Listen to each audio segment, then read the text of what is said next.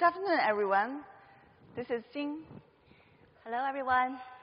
Xing and I are very honored to have this opportunity to present our talk in Shanghai KubeCon. My name is Jing. I'm Google engineer. I work for GKE, Google Kubernetes Engine Storage Lifecycle team. Xing is OpenSDS lead architect. OpenSDS is open source project and the Linux Foundation. So we are also proud Kubernetes open source contributors. We lead 6 storage snapshot work group. 大家好，我是杨欣，我是 OpenSDS 的首席架构师。OpenSDS 是 Linux 基金会下面的一个开源项目，它的目的呢是要解决云原生环境里存储集成方面的一些困难。这是徐晶，他是谷歌 GKE 存储管理团队的工程师。我们都是Kubernetes 社区的贡献者，我们一起主导存储快照小组的工作。今天我们非常荣幸有机会在这里给大家演讲，我们会用英文来演讲，欢迎大家随后用中文和我们交流。So today we are going to talk about CRD, Custom Resource Definition, but what it does and why it's important to talk about here. So we want to share a story from us using CRD in our project, which inspired this talk. So our journey starts about a year ago, when Six Storage started a snapshot project. You know, storage is for storing data. It is important, right? You don't want to lose it. But things might happen, disks might fail, data might be corrupted. So snapshot gives you an easy, quick way to recover your data.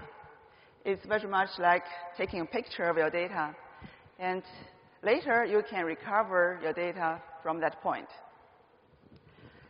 So we work very hard for this project since it provides such important feature for storage. So we define API for volume snapshot, you know, like other Kubernetes APIs. Right? It tells system what to do, and the controller manage the behavior based on the API. And then we present the design to SIG architecture. You know, there are a group of people have this power to decide whether to accept your API into Kubernetes core. So we hope to get their approval so we can add snapshot into the core. Then user can start use snapshot API. Guess what? We got rejected. So they told us no, and to use CRD instead. At that time, we had many questions. Why? Why push us out? Why we have to do this out of tray with CRD? Isn't for like third-party application thing? Does it mean our feature is not that important and should not be part of Kubernetes? And Xing, do you remember? We worked very hard trying to change their mind. Yes, of course I remember that. We tried many different ways trying to prove that snapshot API should stay in tree and that the architecture was wrong. But after many, many rounds of discussions, we finally changed our mind and we agreed with the decision. To understand from SIG architecture's point of view, let's go back in time to the very beginning of Kubernetes. In 2014, the first PR was submitted into the Kubernetes repo. Kubernetes was born. In 2015, we had the 1.0 release. Early this month, Kubernetes just passed 5 years old. Happy birthday, Kubernetes. Kubernetes grows fast. When it was just a little baby boat, it had a small number of APIs and controllers and supported very limited features. Now, at 5 years old, it has grown into a much bigger boat with a lot of APIs and controllers and a lot of functionalities. Do you know how fast Kubernetes has been growing? To find out how fast Kubernetes has been growing, let's take a look of the number of API types in Kubernetes core to measure the growth rate. In release 0.4, there were only 19 API types. Since then, it has doubled and tripled. Do you know how many API types were in release 1.10? It is 110. So that's almost 6 times as many as what we had in release 0.4. With this growth rate, can you imagine how many API types are in the latest release 1.15? I will tell you the answer later. Are we expecting Kubernetes to grow into this scary Kubernetes giant? How can we possibly manage and maintain such a giant? Obviously, we can't. It's time to put a stop and say no more. We can no longer keep adding APIs into Kubernetes core like this. Instead, what we need to do is to make sure Kubernetes is truly modular, extensible, easy to add new features, and maintainable with a minimum core. So, how can we achieve such a goal? Jing is going to tell us how CRD comes to the rescue. So yes, to explain CRD, I want to use this Kubernetes children's book. Anyone read this book before? It's fun, right? So I want to use it here, not because just the cute pictures. It's because the book explains the concept in such an interesting way I want to share with you. So imagine Kubernetes is a big zoo full of animals. Right? We have API to represent animals, and then we have controller to monitor them. You know, kids always want to see something new, something funny, and we keep adding new animals into the zoo. But how about something not even exist, like this hippo giraffe, like the snake with big ears? How are we going to add them? So here it is. First, we call something the API already in the Kubernetes resources. You know, like PAR, SQL set, deployment, right? And if you want to define something new, something on your own, we have custom resources. So you can define any way you like. You can define something really weird, like a pod, cityless set, or non-persistent volume. And CRD, custom resource definition, is used to define those CRs.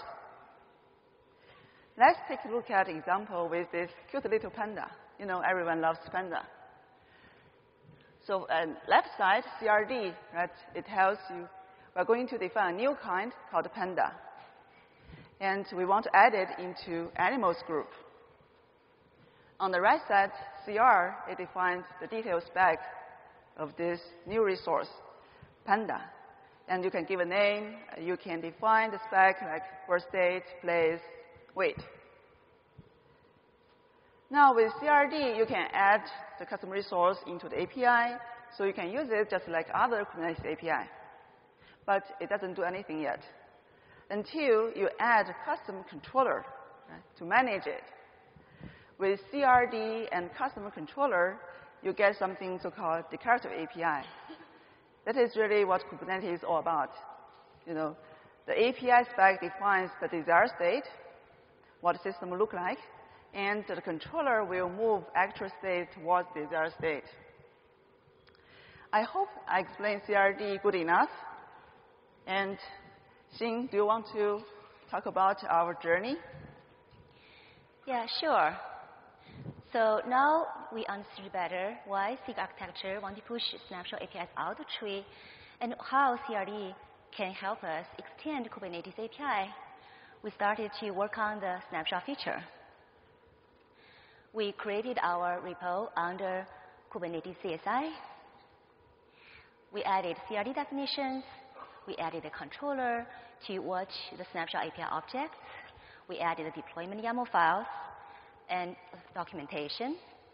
There are lots of details here. But as a user, you really don't need to know. From a user's point of view, it works the same as any other Kubernetes API. In Kubernetes core API, we already have PV/PVC, pod, node, and so on. Now we have also added volume snapshot APIs into the API assembly. You can just use it the same old way. You can do a kubebuilder create to create a snapshot API object. You can do a kubebuilder delete to delete it.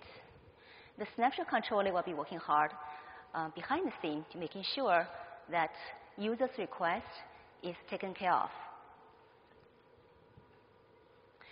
Now you may wonder, does that mean CRD is exactly the same as native API?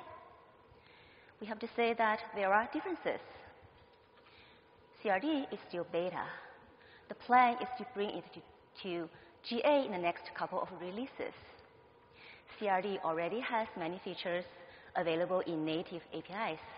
For example, defaulting, validation, open API v3, schema definition, and so on. There is an effort to bridge the gap between the two. CRDs are becoming more and more like native APIs. Volume Snapshot CRD is part of Kubernetes. It's owned by SIG storage. It has end-to-end testing. It has official documentation. User can use it just like any other Kubernetes storage feature, like persistent volumes. And more CSI drivers have implemented a snapshot feature. People also started to implement more advanced functionalities like data protection and disaster recovery on top of that. So now you have heard our story. We successfully added Volume Snapshot CRD auto tree as a core Kubernetes feature. So great. Finally, our story has a happy ending. Now, you probably get interested in CRD and want to try it yourself. Like, how about to build a CRD for this cute panda and create a controller to monitor it? Is it easy to do so? To tell the truth, if you do it manually and from scratch, you have to go through a lot of steps and have to understand code structure very well. The good news is we have some excellent tools to help us. So here, for example, Kubebuilder, one of the most commonly used tools to help you to create, publish your CRD APIs, and build controllers. With these 1, 2, 3 simple steps, you can create a project, you can define a new CRD API, and you can build and run your controller. That's easy. So to prove we are not lying, we want to show a demo with this panda. People from Shanghai might already know her. She was born last year, and her name is Little Princess, Chinese name Qi. And Xing, do you want to show everyone that how we can build Panda CRD and controller in 2 minutes? Sure. So first we create a new project for the Kubernetes Zoo using Kubebuilder init. With this one line, we will have a new project created. Step 2 is to define new API for Panda in the animals group using Kubebuilder create API. After this, we already have a project and with files populated in that project. Next, we add CRD definitions. So in panda types.go file, we will modify panda spec. We added birthday, birthplace, and birth weight in the spec. And in panda status, we added age, weight, bamboo consumption. So later on, we can check whether she eats well and grows well. Next, we add controller logic. So we go to the panda controller. Here we go to the reconcile routine. Now we find panda based on panda's name. And then we just update panda's status. So after that, we're done with the controller logic. Now we install CRDs into Kubernetes cluster. It's installed. So now let's take a look of the CRD manifest we just installed. So this is the CRD definition for panda in the animals group. Next, build and run the controller manager. Now we have the controller running, we can test it. So we have a spec for panda Chi. It shows that her birthday, she weighed only 6 ounces at birth. She was tiny. let's check how she's growing now. We're going to create a Panda API object for her. It's created. Now let's take a look of her status. It shows that she is 11 months old now. She eats about 10 pounds of bamboo each day, and her weight is 60 pounds. So she has grown a lot since birth. She's healthy. Great, we did it in 2 minutes. Right? It is easy. Please try it yourself if you're interested. So before finishing our talk, we want to review CRD's history to get a full picture of it. You know, at the very beginning, CRD has a different name, third-party resource, TPR. You know, people want to try out their ideas.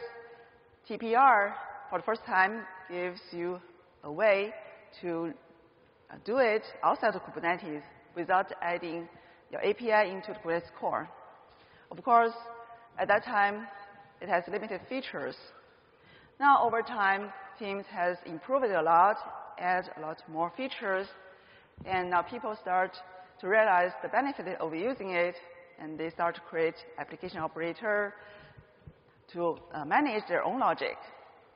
Today, not only just for prototyping and for application operator, right, we have shown how to use CRD to extend Kubernetes API core. With this capability, we no longer need to worry about seeing that Kubernetes joint. Right? What we are going to see is this cool, nice Kubernetes fleet with the core sit in the center, which is easy to manage, easy to maintain, and we can add all the components along its side. We add volume snapshot, and we're going to add SQL hook, volume group, application snapshot, just to name a few. Imagine if we are going to add all of these into the core, it will eventually blow out. Right? So remember, Xing gave us the question to guess the number API type we add in current release. What number did you guess? Xing, are you ready to give out the answer now? Yeah, sure. It is 113. So it's actually almost the same as what we had in release 1.10. That's because Xing architecture has already started to limit the number of APIs that can be added to the core. Let's look further into the future. We have a vision. This is from Tim Hawkins, the Kubernetes pioneer. He said that eventually everything will become a CRD except things to run CRD. Of course, it's still a long way before we can really realize this vision. There are version compatibility issues between CRD and the core Kubernetes. And also installation of CRD is a separate step. Also, we need to figure out how to better handle CRD's dependency on Kubernetes core and so on. But we hope that with hard work, eventually, we will get there. I believe so too. And I hope you learned something from our journey too. We cannot cover all the details in 20 minutes. So here, a list of references that you can check out later for more details. Of course, just asked to present the work, but it is definitely a teamwork. We want to thank everyone who worked on it. And last but not least, this is our contact information. Please join us for further discussion. Thank you. Thanks.